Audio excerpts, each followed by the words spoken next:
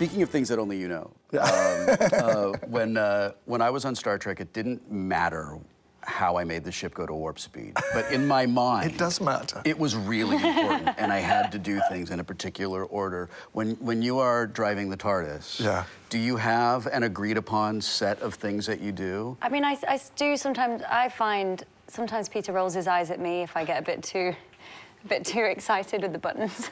Yeah. I just see Peter looking at me like that.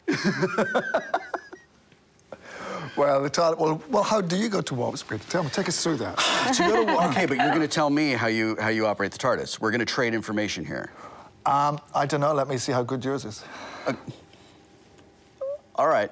So I have the graphics laid out in front of me. All right. I've got two keypads down here separated by sort of a T-shaped thing that I treated as sliders, right? Okay. And then I have the final button to engage over here. And what you have to understand is the LCAR system, which powers the Enterprise, adapts to what needs to be done on it at that moment. Okay. So my panel could be used to send the Enterprise to warp speed or into orbit when that's required, or I could also use it to do research. It's very malleable. It's very software driven, okay? So what I would do is I would use this hand to type in the first set of coordinates and then make the mark, and then type in the second set of coordinates, move my hand up or down, depending on the speed the captain told me to go, and then hit the big button down on the side to engage. That's good, I'm impressed. Was it red? Is it a red button? It wasn't red, it was purple.